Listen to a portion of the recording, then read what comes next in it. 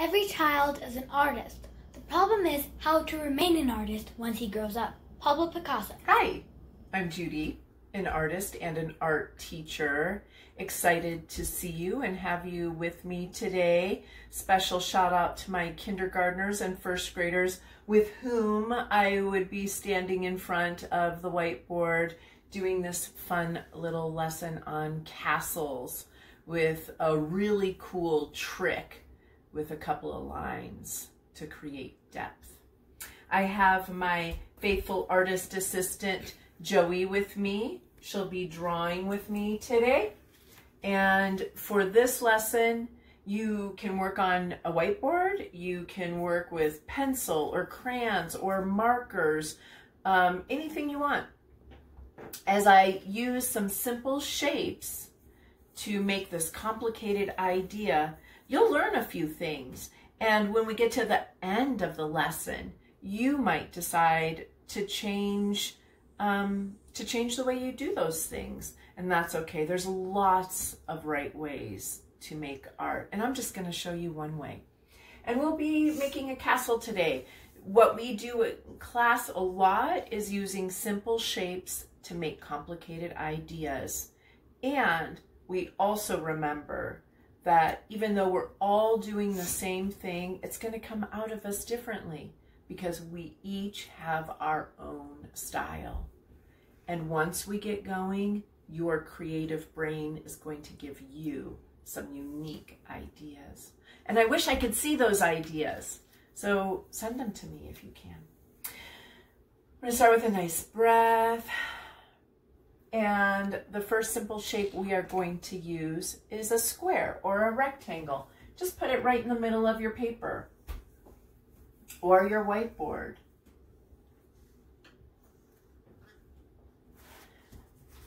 As I start to transform this square or rectangle shape into a castle, I'm going to continue using easy shapes and lines, and I'm going to add a couple of lines to create some towers right now.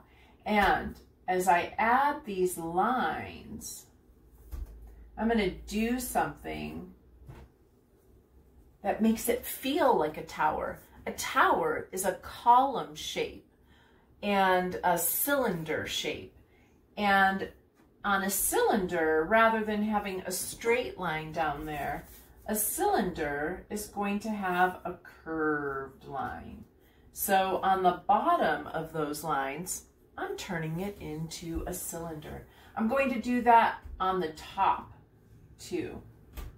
And on the top of the cylinders and on the top of the rectangle, I'm going to do these little, they look like staples. Upside down staples maybe, or little rectangles. What do you see that shape as? These are the turrets of our castle. These would have been the spot behind which knights or soldiers would have protected themselves, and they would have peeked out from the turret to look down on the land or to see if some other soldiers were coming. And I'm going to talk more about that. The drawbridge, the door to our drawbridge is going to be an upside down U shape. Take a nice breath. We need another one. And we're going to do something pretty cool right now to give our castle drawing some depth. Fancy Nancy art word. Depth is when you feel like you can go into something. We're working on something flat. I can't go into it, but I'm going to use two lines to create depth right now. So as I make my drawbridge, if I just draw two straight lines, it feels like maybe my drawbridge has a ladder or it's on some stilts. But if I bring these lines out at an angle, it's going to give a feeling of depth. There you feel like you can walk into my castle. But that's my drawbridge. And I'm going to show you it's my drawbridge by connecting those lines And these two lines are going to be straight. This is the thickness of my drawbridge. And now I'm going to use lines again and create a little bit more depth. This drawbridge would be made out of planks of wood. So I'm going to show you that it's made out of wood, but rather than make all of these lines the same width, I'm going to make them smaller as I get closer to the door. And that will make it feel, that will also give that illusion of depth. Pretty cool, huh? I wonder what your castle looks like right now. Castles had windows, not a whole bunch of them. And the windows that they did have were really narrow. They were thin. And these thin windows in the tower prevented arrows from coming in. Because if you had a really big window, and they didn't have screens or glass windows back then, if you had a really big window, well, if somebody wanted to come and take your castle and throw a couple of arrows in there and climb up, it'd be easy if you had a really big window. But if you had a narrow window, it would be easier to protect yourself. Now also, another way castles protected themselves was by having a moat, an area of water around their castle. And we're going to do that. We also want to show a way for our drawbridge to go up. So there would have been something here and here and a big chain, maybe made by the blacksmith, that would pull the drawbridge up. And there would have been a way that that chain could be pulled from the other side of the front of the castle. So I made these two little circle shapes or upside down U shapes. And I know a chain would be links. You know, a chain might look something like that. But I'm just going to draw a line right now. That's how my drawbridge is pulled up. Now, I'm going to create a moat. But to create a moat, I need to create the land that the castle is on and the land that the drawbridge is touching. So this drawbridge has landed over here. Oh, there's some land. That drawbridge landed on that land. There's probably some tall grasses there. Tall grasses on that land. Now, my castle also has to be on some land. So I want you to make a curvy or a wavy or a bumpy, a landy kind of line. And it's going to start in front of our castle. And it's going to move around our castle like that. I want to show you something fun over here. So that's why that line doesn't go off. And I'm going to make some more land here. Now, this is the end of the land right here. Watch how cool and easy this is. We're just gonna, what? Look at that. That easy line just made that look like a little island or something over there. Now, with this being a moat, that means there's water here. And I'm gonna use another easy line, but water's kind of wavy. This is why I like my whiteboard. I'm going to just do some other wavy lines to show some water. I hope you're having fun. I'm having fun just thinking about you. And then this land has got some texture. We're going to show some bumps there. Boom. There's some things that I'm going to do because I have a whiteboard, and if you're just working with marker or pencil, You might have some lines that you can't erase, and it's going to be okay. I'm going to do something over here. I'm going to create a little bit, oh, this shows more of this. This is my land. And I'm just going to make a wavy line for some water. There's my water. I'm going to go back to the castle now. And wherever you are, you're in exactly the right spot. If you're still working on the grasses, then work on the grasses. And if you're ready to go on, I've got some more fun to show you on the castle. Now, we've all built with bricks and blocks, and we know that when we're building with blocks, if we're building with blocks, we don't line the blocks up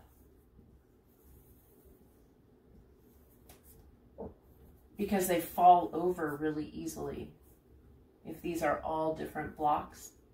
So when we're building with blocks, we stagger where they are.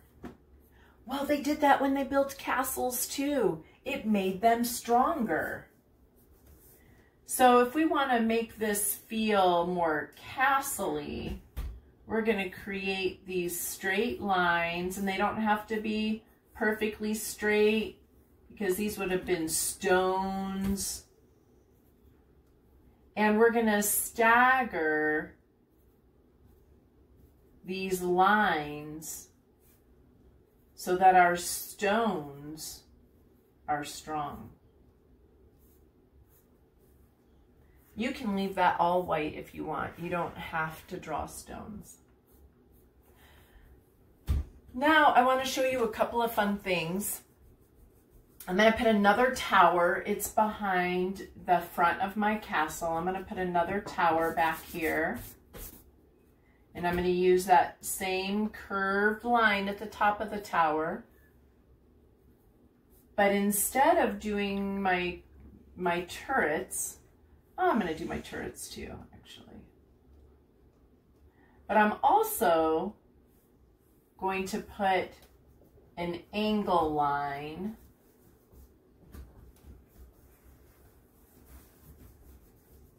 or an upside down V up there.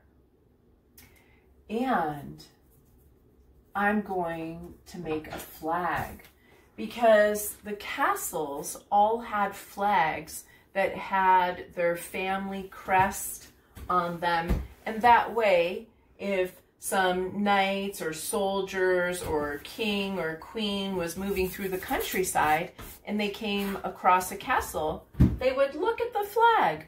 Whose castle is that? I'm going to show you two easy ways to do a flag.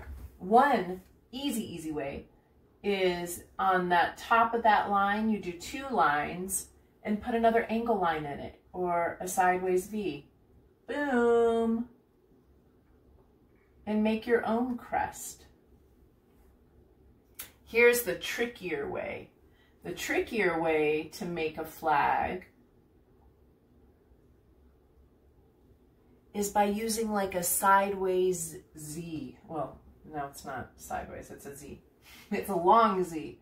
So I'm going to go, or a curvy line, and I'm going to repeat that. And then I'm going to connect these two spots right here. And I'm going to draw a little line right there that shows like the flag is kind of folding. And I'm going to use this same angle line right here. Boom, bam. Now what you would also see on the top of a castle is a weather vane. And a weather vane is something that you would see that has like maybe an arrow, or it might say north, south. And a weather vane shows you what direction the wind is blowing. And back when castles were made, which is like 470 to the year 1500, they needed weather vanes to tell them things like, what's the wind doing? Because they didn't have the Weather Channel yet. Imagine that.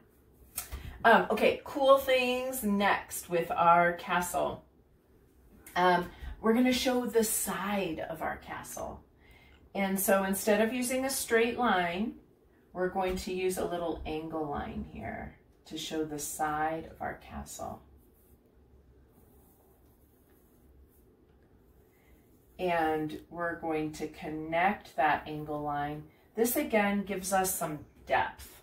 That's pretty tricky. And we're going to make another tower back here. My line went crooked.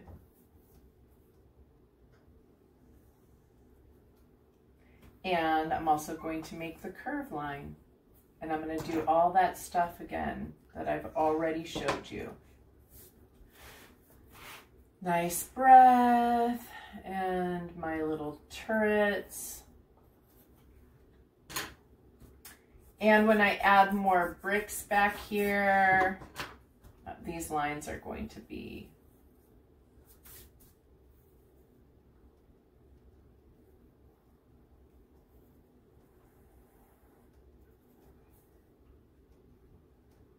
and like I said at the beginning, we're doing something all the way through right now.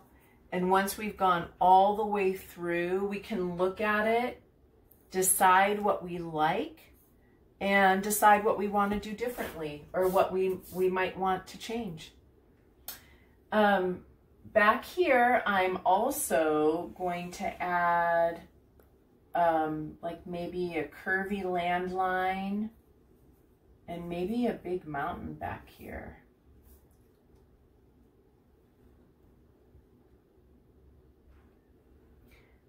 And the last thing I'm going to do with my castle is thicken this line right here. Again, that makes it feel like you can go into my castle. Now, there's more fun things we can do. We can add some texture to our mountains. We can put a big sun in the sky over here. I really want to add a dragon to my mountain, but I'm going to save that for another day with you. Yeah. Show me your castle. I can't wait to see it. And let's see, anything else we want to do? Can we look at your castle? Ooh, nice job. I like your weather vane. I like your mountain. I wonder what's back in your mountain. Nice job. Have a great day, you guys. See you soon.